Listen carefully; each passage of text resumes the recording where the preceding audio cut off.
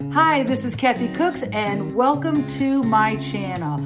I am going to be showing you how to take ingredients from your house and turn them into some spectacular weeknight meals. Heck, they're not just for weeknight, they're for any night. And I want you to stay tuned. Please subscribe below because when you do this, you are not only supporting me, but by doing that, you will get reminders if you click that bell. Once you get alerts, you'll be able to watch every episode on how I'm going to shop my pantry, refrigerator, and freezer and get some amazing meals on the table for myself, my family, and friends. Okay, taking inventory for what's for dinner. Let's see, we have chicken that needs to be used. Maybe this will be lunch for us. That's chicken pie. Yesterday's salad, we'll eat that for lunch with the ramen I made a couple days ago. What's my produce look like? We've got lettuce, a carrot, an onion.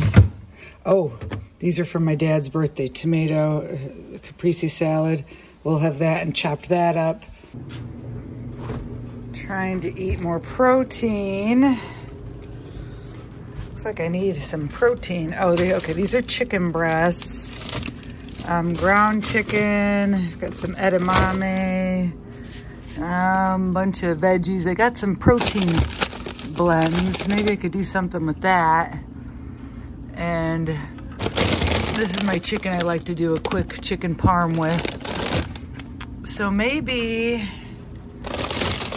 we'll use these that I got in BOGO and put the rotisserie chicken in. And maybe we can, I don't know, either Asian these up or Italian these up with some Parmesan cheese, Asian them up with some soy sauce.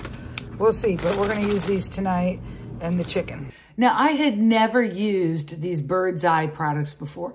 Normally in the frozen vegetable section, I have a couple items I always get. Peas, corn, a mixed vegetable, and sometimes green beans. Also, there is a mix called veggies for soup or veggies for stew.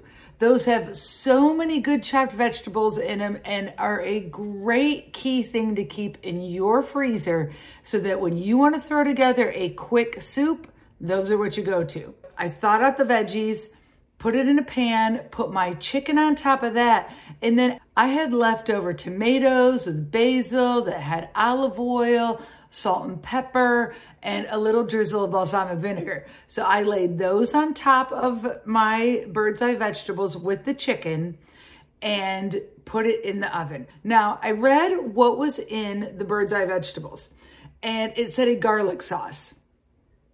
Lesson number one that I should know: taste it before you bake it. It said garlic sauce, it was lacking.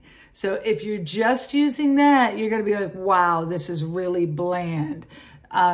So what I would do is I would have added more to it to zhuzh it up. I would have maybe put some olive oil, garlic, and sometimes olive oil is a great thing to boost flavor with some, garlic and salt and pepper. That might've been all you need.